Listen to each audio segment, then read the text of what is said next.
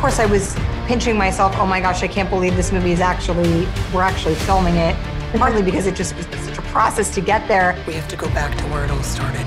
We knew when we were making Endgame that Natasha would face her ultimate fate and wanted that to feel like an active choice and one that she was at peace with. It's a real roller coaster of emotions that you go on. I knew that we were dealing with trauma, and so the best way for me to deal with that was comedy. Put your seatbelts on. She's such a mom. The movie feels as much like a Cate Shortland movie as it feels like a Marvel film, and that to me is a huge win.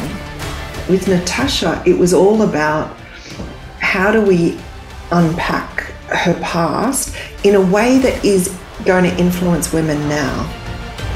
The Natasha character is thrown into that by the Yelena character and is literally confronted with her past. Where did you think I was all this time? They really sparked off each other, and they were laughing before and after we'd say action and cut. I love the part where I almost bled to death. I love the experience of watching with an audience. I love it in the cinemas. That energy is why we go to the movies. I wanted it to be about a survivor.